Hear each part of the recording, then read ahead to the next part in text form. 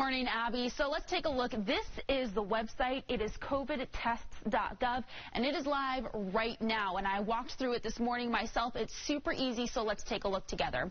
What you're going to do is log on and click the blue button. That's going to take you to a page where you can enter your information and your address. That's the only thing you need, your email and your address.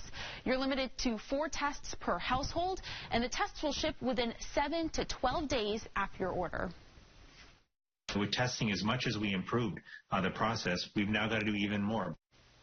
If you need more tests, the website says people with private health insurance will be reimbursed for the full cost of tests up to 8 per month. And if you have ordered these tests just to have them on hand, it is important to note they have a shelf life. So you can find the expiration dates on the boxes to make sure the test that you're taking is going to be reliable. Abby? All right, good information there, Liliana. Thank you.